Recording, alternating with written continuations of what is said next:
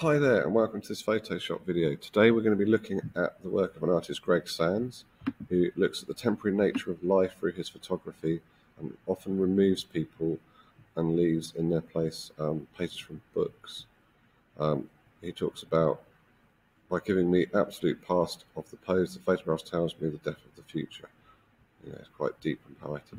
So you can see here there's two people have been removed and instead they've got book pages. I can show you how to do that in Photoshop. So what we've got here is a photograph of a boy and a dog in the woods. We'll use this as our background photograph, and we've also got the pages of a book that I took a photograph of. So what we need to do first of all is on the photograph we're going to be using, we need to make it black and white. So we're going to go image adjustments black and white. Maybe add some yellowing to it. So we create that effect there. Okay.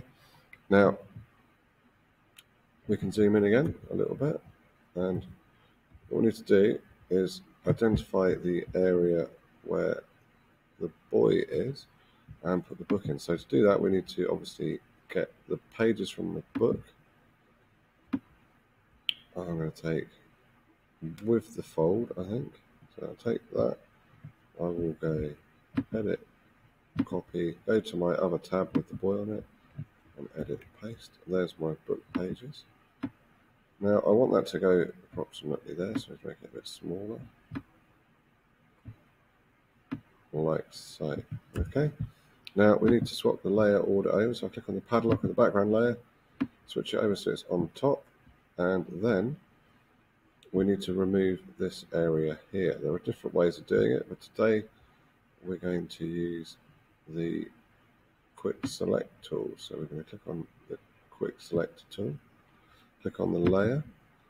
We're going to look up here, we've got a plus and a minus, and we've got quite a small brush. I'm going to go for a softer edge brush, so I get a smoother transition, probably about 50%. Make the brush quite small, and to do this really accurate, I'm going to zoom in quite a long way. I use the mouse and press space, and then I can move the picture around. So I'm now going to be clicking with the select tool onto the person that I wish to remove, and press the mouse, move the image up, move the image down,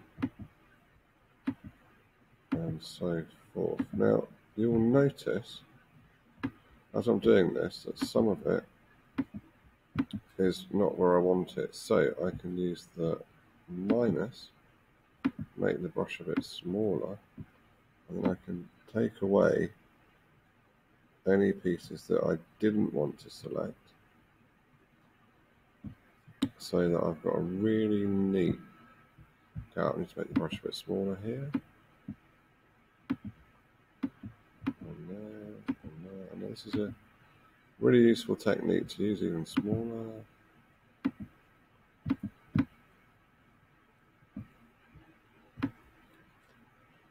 And if you need to add bits that you've missed, like the hand, and I can create that back in.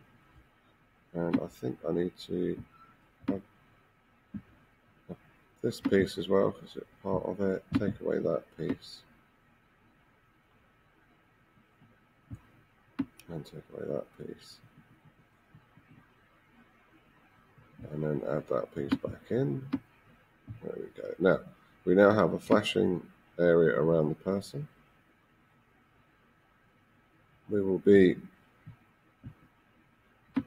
simply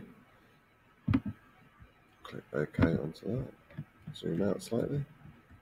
Simply be pressing backspace and it will remove. And there, Control D is the beginning of our response. You can see we can now click on the book layer and we can move the book around till we get the most effective place for our book to go to give it the best effect. And I think it probably looks better actually like this. Now, using two layers and this effect, we can create all sorts of other effects with it. We could, on the layer with the book, we could add in a bit of a burn effect. So we'll use the burn tool down here. And this one, the burn tool, looks like a little hand. We'll go for highlights. And then we're literally going to go around adding a bit of darkness to the edges. Around here we can do the midtones as well. And it creates a little bit of depth to the picture, so it looks like it's behind it. If I zoom in a bit, you can see what I'm doing. We'll do the shadows as well. And we're adding that little bit of depth to the picture. Okay, there you go. So if you experiment with different pictures, cut bits out and place some books in style of Greg Sands. Thank you very much for watching this video.